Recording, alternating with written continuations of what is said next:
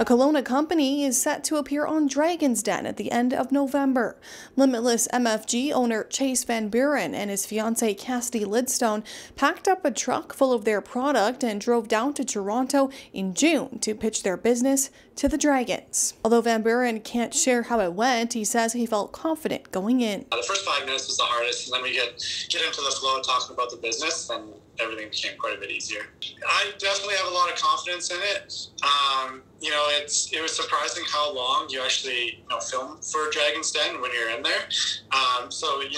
Now that I keep watching it, and I've watched the season, every episode so far, and it's interesting to see what parts that they focus on. So I'm definitely, I'm anxious to see what parts that they took that they wanted to show. Limitless MFG is a company based in Lake Country that specializes in truck accessories, including sled ducks and tonneau covers. Van Buren says he started out with a few dealers from Alberta. I started the company about 8 years ago, and I was just doing, parts and everything out of my house garage. And then about 2 years ago, we ramped up and we do all in-house manufacturing now. First big order, he was still working in our house garage.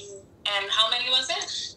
We assembled like 20 decks in a matter of a week, and they were going right out of a 2-car garage onto a trailer, and then me and Cassidy would drive them 16 hours up to Grand Prairie.